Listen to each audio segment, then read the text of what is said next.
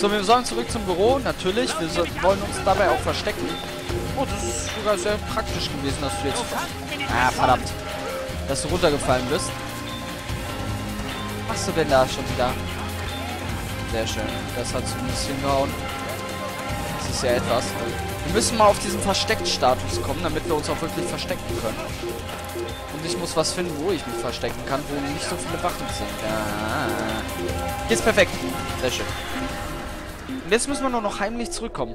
Ich glaube, also selbst wenn er versucht hat, Geisteskrankheit zu heilen, man bricht trotz alledem den Leuten dann nicht die Beine. Dann macht man ein vernünftiges Schloss vor die Tür, aber bricht ihnen nicht die Beine. Oder lasst eine Wache da stehen, aber man bricht ihnen nicht die Beine. Dieses Arschloch musste.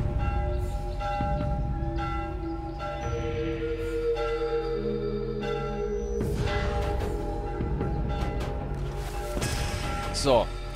Wir sind erstmal wieder auf nicht entdeckt. Also auf unentdeckt Status. Sehr schön. Werden aber relativ zügig wieder entdeckt. Genau. War klar, war klar. Ich habe mir für ganze 20 Sekunden Luft geholt. Na egal. Wir laufen jetzt erstmal direkt zum Büro. Und kurz vorm Büro werden wir versuchen, die loszuwerden. Sonst hat das alles hier ja gar keinen Sinn. Reinitialisierung. Warum? Ach so. Wie sind sie losgeworden? Einfach durch weglaufen. Das ist auch eine Möglichkeit. Gut, dann gehen wir jetzt ab. Wir haben alles? Ja, wir haben alles. Ab, go. Was gibt es, Altair? Garnier ist tot.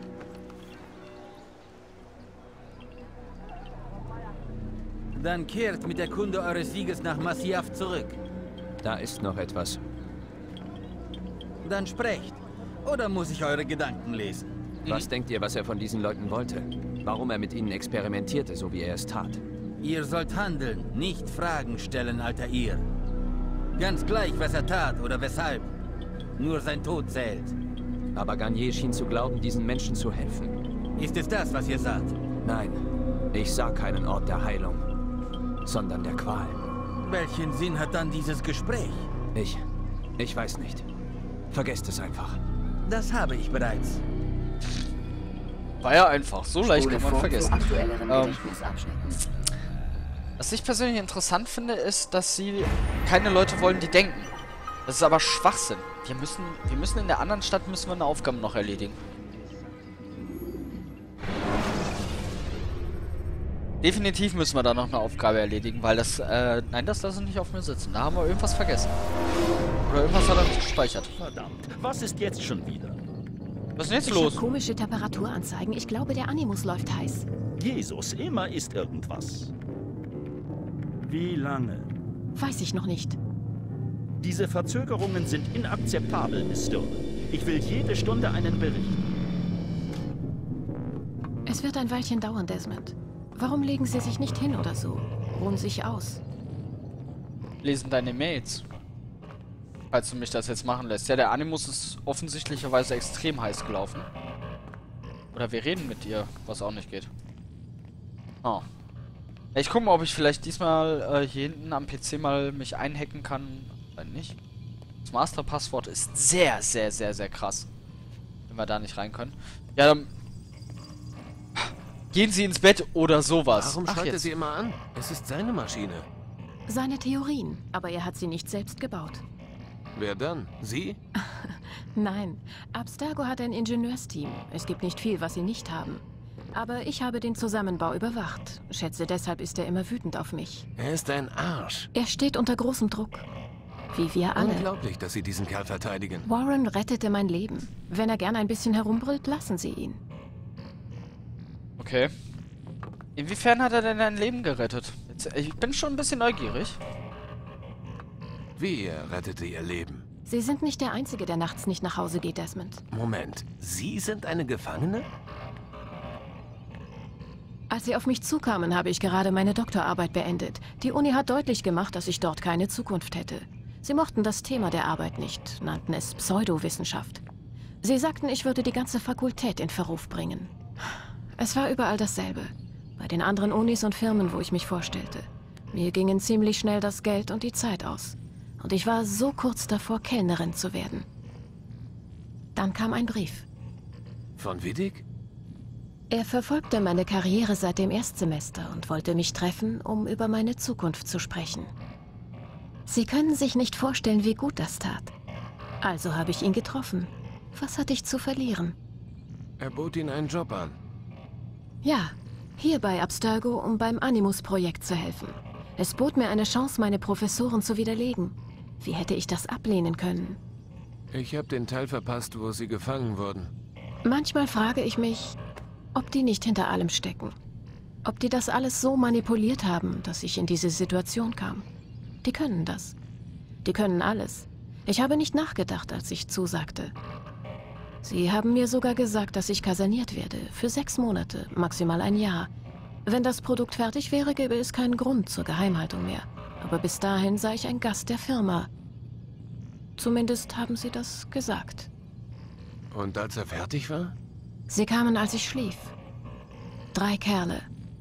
Bewaffnet. Sie zerrten mich aus dem Bett. Gott, das Schlimmste war, dass ich sie kannte.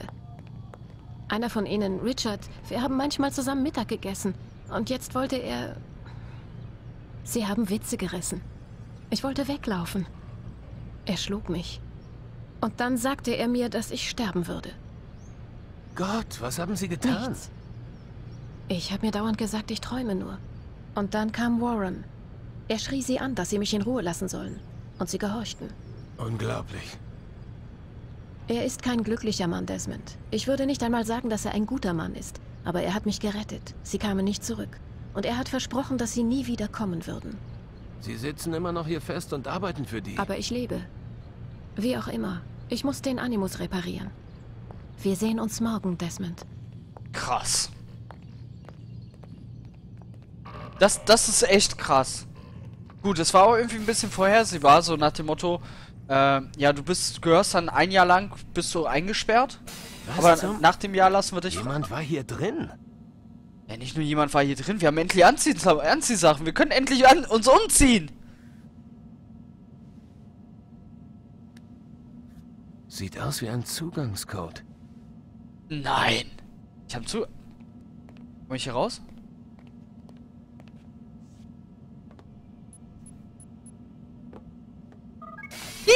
Ich kann jederzeit rein und raus. Super. Zumindest in mein eigenes Zimmer.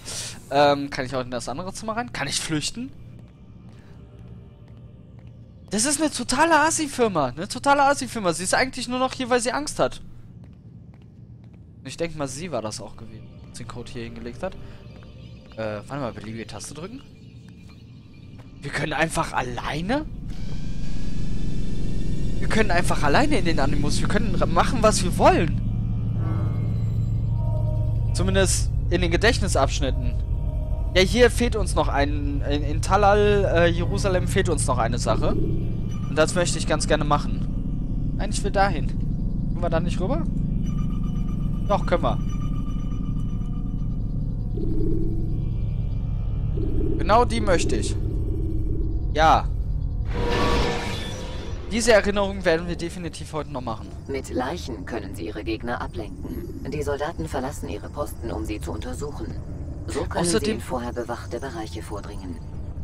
Sie hat uns rausgeholt, bevor wir unser Gespräch haben konnten. Mit dem Anführer, mit dem Ordensanführer. Ihr habt euch bewährt, alter ihr. Und ich bin voller Zuversicht, dass dies nur der erste von vielen Erfolgen war. Tamir schien euch gut zu kennen. Er deutete an, dass... Nein. Ich will nicht die gesamte Erinnerung wiederholen. Da hat mich der Animus falsch verstanden. Ich wollte nur einen Ausschnitt, also einen Teil der Erinnerung nochmal machen. Weil ich gehofft hatte, dass wir so direkt daran kommen. Aber wenn das nicht so ist, dann kann ich auch hier in die...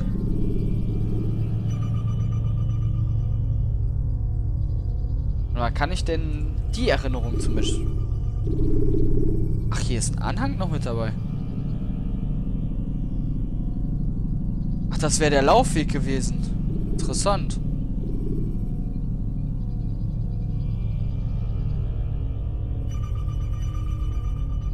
Ja, ich kann nur auswählen, dass ich die Erinnerung neu lade. Ja.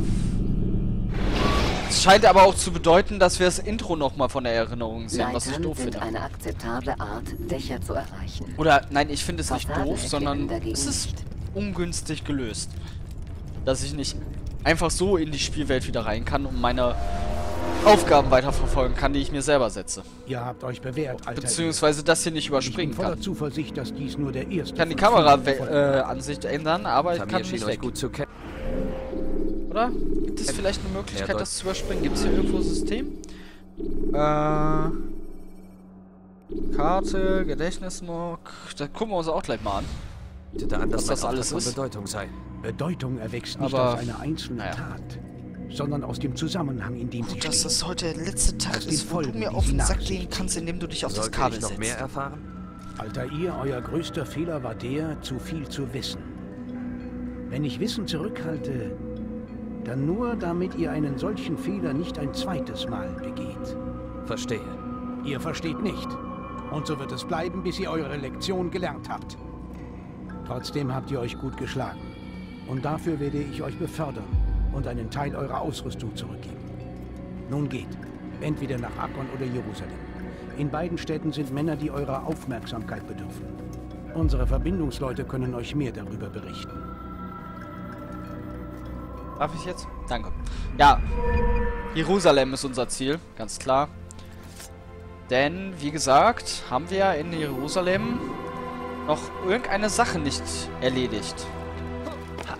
Andere Frage, habe ich jetzt mehr Wurfmesser? Was geht vor? Und dritte Frage, gibt es hier hinten noch Flaggen? Ich meine, wenn ich schon wieder hier bin, gibt es doch bestimmt mindestens noch eine Flagge, muss hier noch sein. Also eine haben wir ja schon, aber hier muss auch noch mindestens eine sein, oder nicht? Ich würde hier ganz viele Flaggen verstecken, wenn ich ein Entwickler wäre. Weil das ist ja so ein Bereich, der ist mega hübsch. Ist wirklich, wirklich, wirklich schön. Aber den sieht man eigentlich so gut wie nie. Beziehungsweise, welchen Grund hat man hier hinzugehen? Außer Flagge. Flagge! Damit haben wir 13. 7 Stück noch. Dann haben wir Masjaf fertig. Vielleicht kriegen wir ja sogar eine Belohnung dafür. Keine Ahnung. Keine Ahnung, davon aber jede Menge. Auf den Dächern selbst hier ist zumindest nichts zu sehen. Ich hoffe mal nicht, dass wir hier irgendwo hochklettern müssen oder so. Ach, Katze, was hast du denn da schon wieder angeschleppt? Eine tote Fliege. Super, Katze!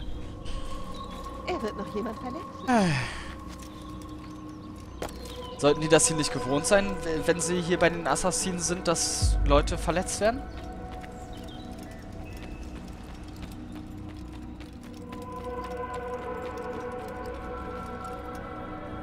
Die jetzt alles nochmal machen. Mich dünkt, meine Schüler verstehen nicht ganz, was es heißt, eine Klinge zu führen. Vielleicht mögt ihr ihnen zeigen, was ihr wisst. Oh, ich sehe noch eine Flagge. Ich sehe noch eine Flagge erstmal. Ihr seid beschäftigt. Ja. Ich verstehe. Ich bin beschäftigt. Los, lass mich raus. Danke. Jetzt endet dein Leben. Tutorial verlassen. Ihr seid beschäftigt.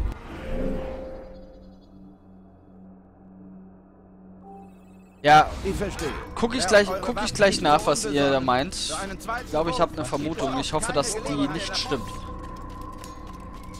So, damit sind wir auf 14 Flaggen. Also die Flaggen hat... Hallo, 14. So. Gibt es hier noch eine? Ist die Frage. 14. Würde ganz gerne erhöhen auf 20.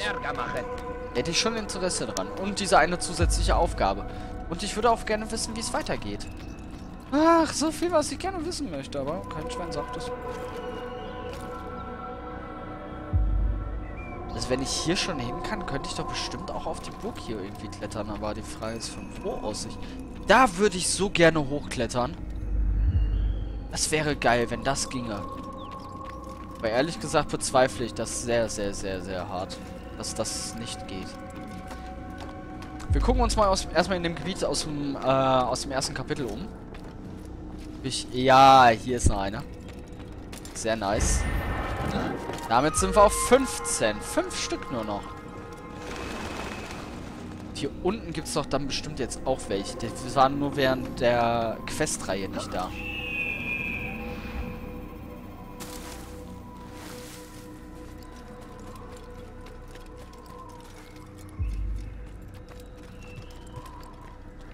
So, immer noch mal umgucken. Nicht, dass man doch noch was vergessen hat. Sich dann ärgert. Weil hinterher diesen Facepalm-Moment hat. Da war ich doch schon. Da bin ich dreimal dran vorbeigerannt. Verarschen das Spiel? Ah, dieser Facepalm-Moment, der bei mir öfter mal auftritt. Gefühlt. Aber bisher keine weitere Flagge. Warum nicht? Ich habe gerade gesagt, dass ich bezweifle, dass das nicht geht. Ich habe meinen Gedanken wieder nicht zu Ende geredet. Ich sage anscheinend in letzter Zeit nur noch halbe Sätze, keine vollständigen mehr. Tja, so ist das im Alter. Da fängt man dann an, wildes Zeug vor sich her zu brabbeln. Deswegen kann ich mir auch vorstellen, dass ältere Menschen ziemlich gute Let's Player sind. Oh, die brabbeln eh irgendeinen Müll. Passt doch. Let's Player. Okay, dieser Weg hat mich im Endeffekt nicht weitergebracht. Nur fast umgebracht. Wo könnten denn jetzt hier noch 5 Flaggen versteckt sein? Müssen doch in einem Gebäudeteil sein, wo ich noch nicht hin kann oder so. Da zum Beispiel. Da konnte ich auch schon vorher hin. Ich habe es noch nicht gesehen gehabt. Die war relativ gut versteckt. Wir sind auf 4 Flaggen runter.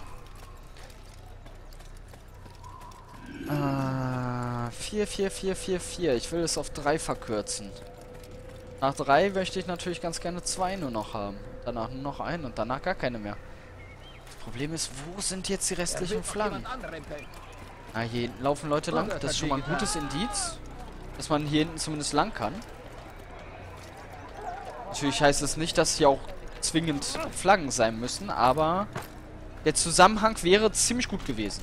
Und der ist jetzt hingehauen. Hätte mich das sogar in die Irre führen können.